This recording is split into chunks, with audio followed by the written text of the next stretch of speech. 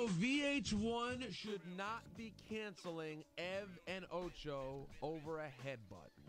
Listen, domestic violence is an incredibly serious issue, and it cannot be downplayed. Yes. But let's be real for a second. This is VH1. Is this really a deal breaker for VH1?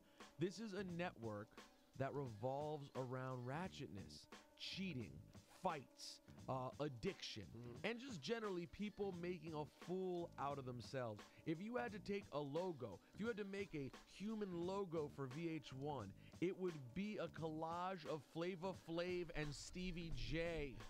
All right? As upsetting and terrible as any sort of domestic violence may be, this fits right in the mold.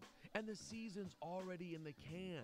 The wedding was already shot. This is a relationship that was created by the reality show gods and ended in the flames that only the reality show Satan could create. Whoa, that was deep.